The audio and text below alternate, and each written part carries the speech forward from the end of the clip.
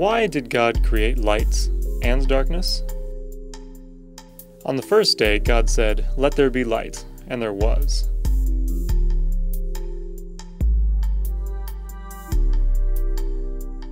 God saw the light, and saw that it was good. And God separated the light and the darkness.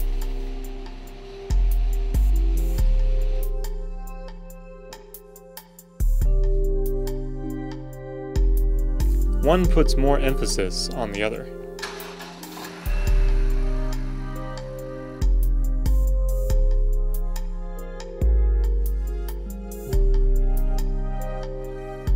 We are creatures of the light. No matter how hard we try to fight it, with keeping a nightlife or working late, we need the light.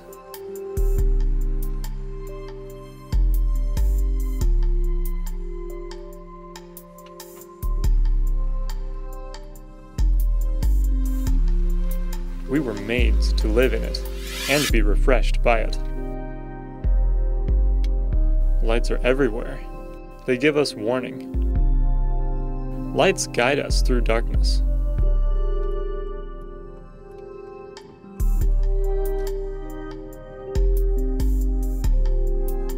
And light gives us hope as a new day is dawning right before our eyes.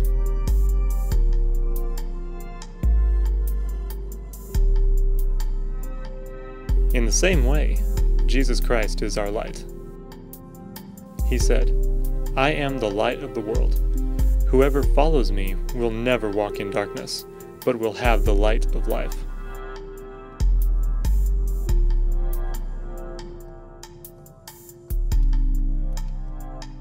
In times of darkness, our relationship with Jesus gives us direction, points out dangers, and brings us hope of freedom and redemption to come.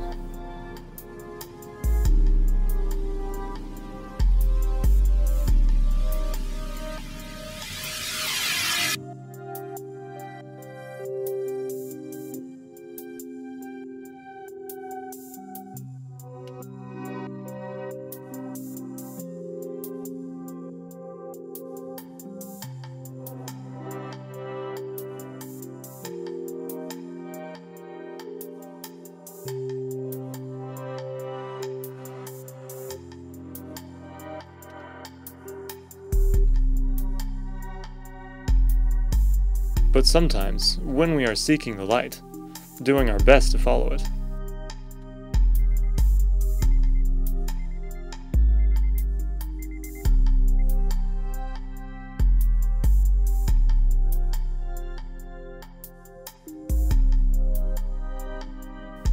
we find darkness and gloom.